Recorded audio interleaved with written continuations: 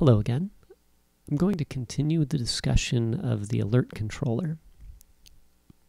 In the last video, I created an alert controller and presented it to the screen using present view controller. Okay, so in that video, the view controller it showed up just as a box with a message,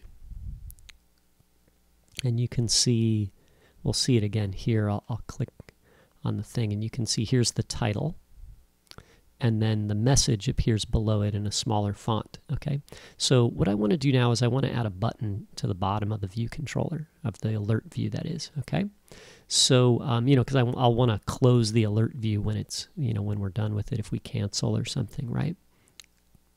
So to do that, I'm going to add an alert action. So I'll say let how about, let's call this one cancel.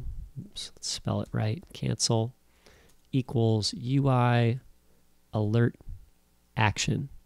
Okay, so the alert action is something that an alert controller can do, and there's the alert controller can do a couple things, and alert action is one of them, right? And you can make more than one action, I should say, right? So this is going to be one of the actions the alert controller can do. So I'll say alert UI alert controller action, and then I'll look at the list here, and I want this option here that says title, string, style, UI alert style, blah, blah, blah. Okay, and so I'll hit return, and there's a couple things here, right? I've got title string. Let's give this the string of cancel, and then it says style, UI alert action style.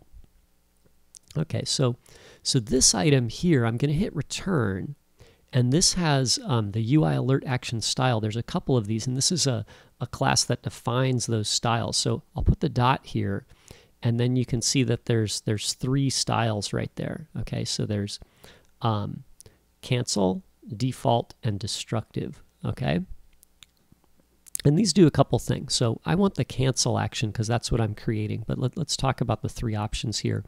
So cancel is the cancel button. Okay, default is sort of the standard button that's going to do something, and the one that we would choose most often. Okay, destructive means that by tapping on this, you're going to do something that's going to have permanent effect.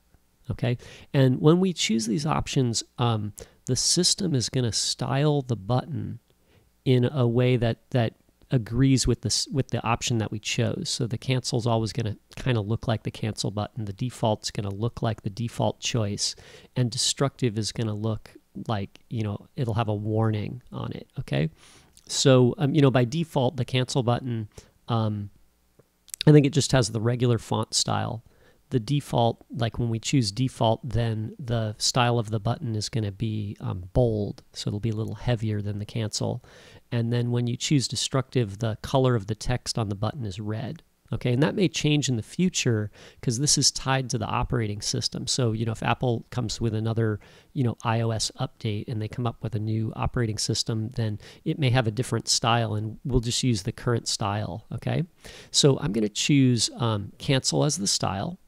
Okay, and you can see it's UI alert action style dot cancel, and then we have a handler here, and the handler is a block, which is sort of like an inline function, a block of code, you can think of it as, right, that is executed when you tap the cancel button. And actually, in our case, when you tap the cancel button, I don't want anything to happen, so I'm going to fill this in with nil, and then you can see that the closing parentheses is sort of gray, so I'll use the arrow key to move over it, and that'll make it black and complete this line of code.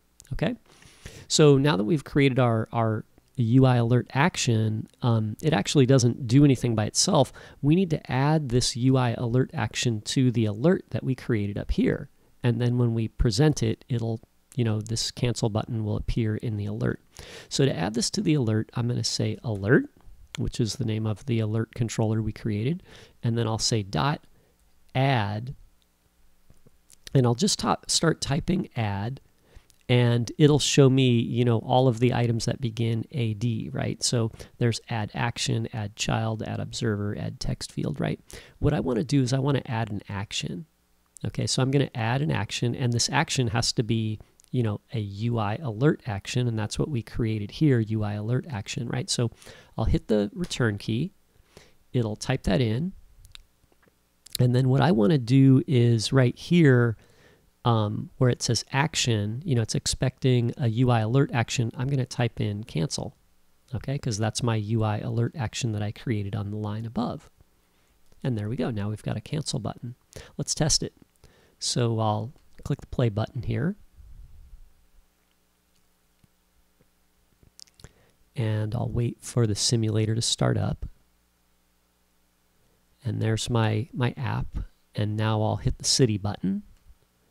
And there's my alert box, and it now has a cancel button, right? And I can click that, and the cancel button automatically closes the alert. Okay, so that looks pretty good. Let's give it another button, and we'll follow the same procedure we used with the cancel button. So I'll say let OK equal UI alert action. And again, I'll use the code hints to my best advantage here. So when I see UI alert action show up, I'll just hit return, so it'll type it all for me. And then I'll see the options here and choose the one with the title and style and hit return. So I'm essentially making the same thing we did above here. And for the string for the title, I'll say OK. And for the UI alert action style, I'll say default.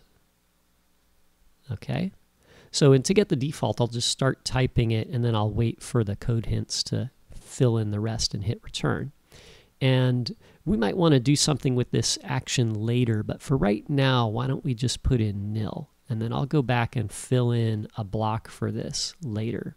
Okay, so now we've got our OK button, and we'll have to add it as an action to the alert. So I'll type in alert, and then I'll say add action, and the action I want to add is OK.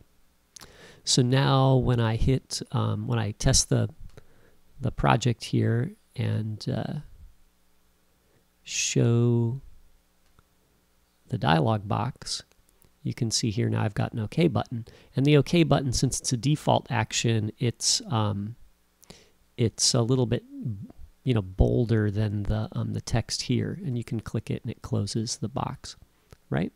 And if we had a text field in here, if you hit return, the default action will also close the box because it's a default action. Okay, so anyway, so there's a little bit more on the alert controller and how to use the alert controller.